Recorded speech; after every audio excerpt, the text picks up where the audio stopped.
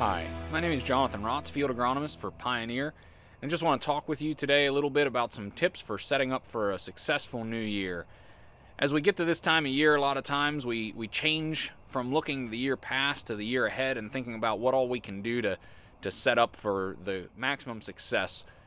One of the biggest things to think about is soil sampling. I want to just take a moment today to talk with you about this. Sometimes it seems very basic, but there are some things that we want to really think about in terms of getting a really good soil sample for the next coming year. So the first off is, why do we even soil sample? And the way that I look at it, there's three main things that we do for soil sampling. The first and foremost that I think about is the economics. We want to understand what nutrition for our plants is actually in that soil.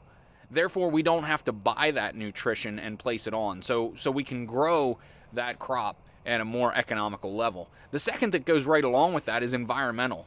So not only do we want to know what's there so that we don't have to pay for excess, but we also want to know what's there so that we don't over-apply nutrients that may then be lost to the environment and have environmental impact. The other part of soil sampling that probably used to not be thought about a lot, but is huge this day, is the distribution of that fertility. And we'll talk a little bit about this later. What I'll really go into is some different types of soil sampling and how that tells us where those nutrients are in the field. So the first thing to think about is soil fertility is really the backbone of any cropping system. We need to know what's out there for that plant.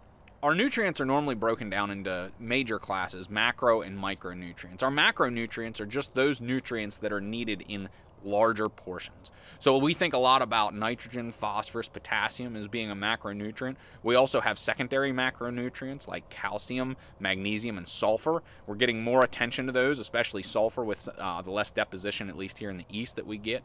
And then micronutrients are just needed in smaller amounts, such as iron, manganese, zinc, things like that. But they're still extremely crucial. For instance, molybdenum.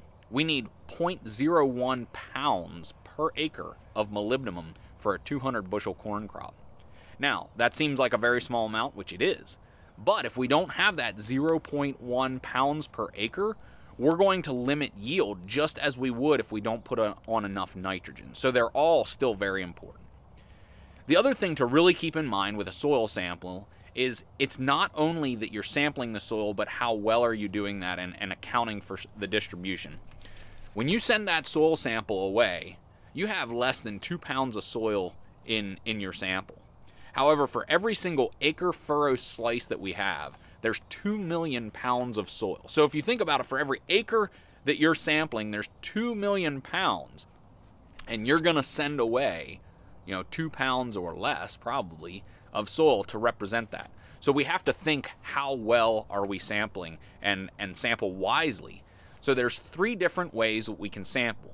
A lot of times we think about a composite sample, and a composite sample is just one sample across the whole field, trying to take into account variability and sample accordingly so we get a good blend.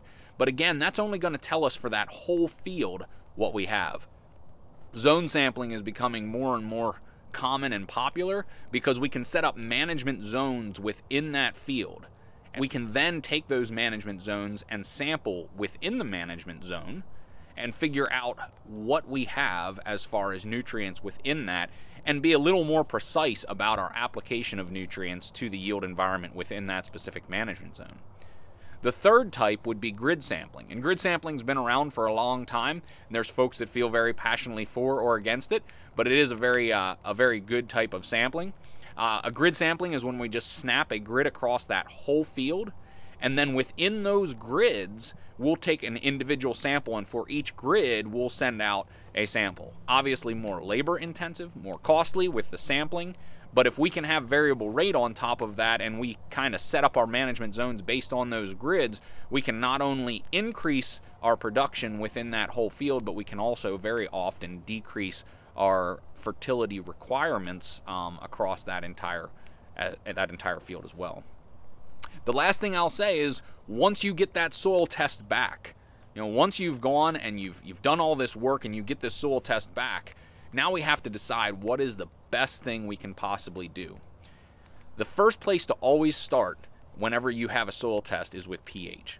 So if you have nothing else to do, if your pH is out of whack, this is going to be the thing that we want to get back in line first, because pH is actually the key to unlocking all the nutrients in our soil. So if our pH is off and we just dump more nutrients on, we may not have them plant available the way we would like them to.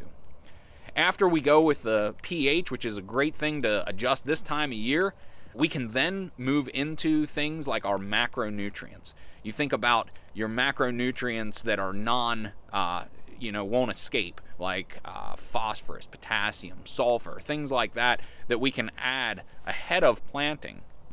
And then after that, if we have some lackings in our micronutrients and things like that, I always suggest that we wait until we are actually close to or in the season for micros, and again, with your nitrogen, doing split apply and as close to planting as possible. I hope you found this insightful and helpful for you, and hopefully we can all have a great new year as we get set to have wonderful possibilities with all our Pioneer products out there. Again, this is Jonathan Rotz, agronomist with Pioneer. Have a great day. That concludes this Pioneer Agronomy video podcast. Visit our page on pioneer.com and follow us on Twitter and Facebook for more agronomy insights.